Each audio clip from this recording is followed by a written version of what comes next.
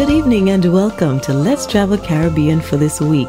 Is a bartender of 3 years at the Cliff Hotel in Negril who has his sights set on a brand new role. Let's hear a little bit more about a man on a mission. My name is Adrian Johnson. I'm a bartender at the Cliff Hotel and Spa in Western Negril. I did business in school. I would say that I was chosen by the industry. In 1999, I was chosen as a bar porter at the Rick's Cafe. Being at the Rick's Cafe, I watched how the bartenders were. It was buzzing. It was just happy. And I said, I want to do that.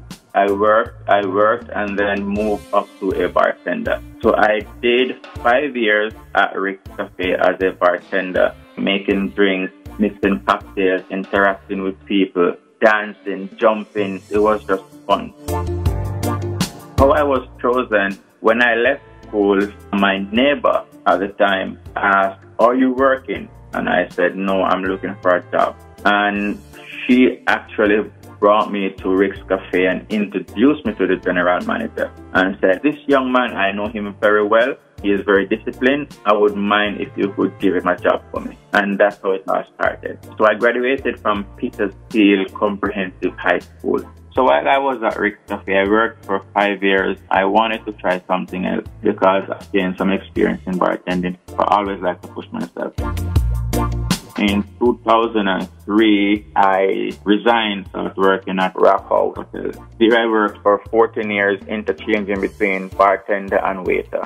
I learned waitering at Rock House. While I was at Rock House, in 2014, I entered the Taste of the Jamaica competition in the bartending segment. I won that competition, Bartender of the Year. The next year, I went to Miami and represented Jamaica in a bartending competition. There I got silver medal. The following year, I think it's 2015 this time, I also went back to the Taste of the Jamaica competition, which is held at the Convention Center in Montego Bay. I won that competition again in the bartending segment.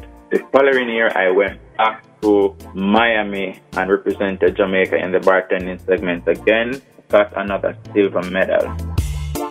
So when I started at Rock House in 2003, I actually started as a food runner.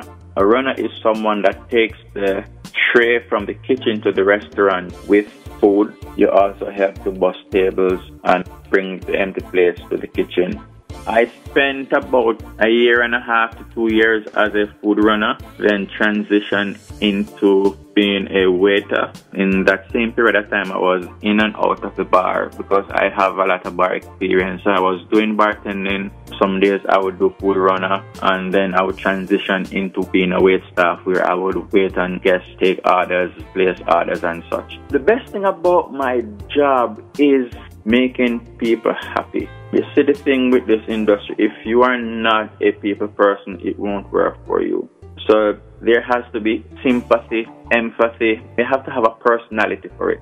Everything else is trainable, but you cannot train personality. So if you don't have a personality for the tourism industry, it will not work for you. So in my role as a bartender at the Cliff Hotel, the biggest challenge would be trying to understand different customers because everyone has a different personality. Some persons come to the bar because they're upset. Some come because they're angry. Some just come for a drink. Some just come to talk. The onus is on you to read and know when that person wants to talk and when that person wants to be left alone. One of the good things about being a bartender is that you're a psychologist, you're a therapist, you're a friend, you're someone that they take out their frustration on. I don't know how to put it. You're everything. If a husband is having challenges with his wife, he's going to come and have a few drinks and sit and talk.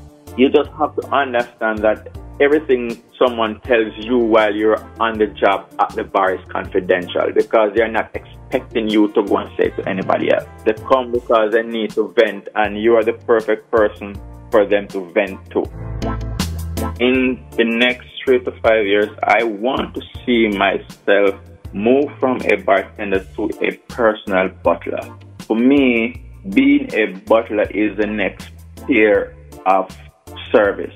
It is classy, it is prestigious, it is luxurious, and I am challenging myself to move forward in that field.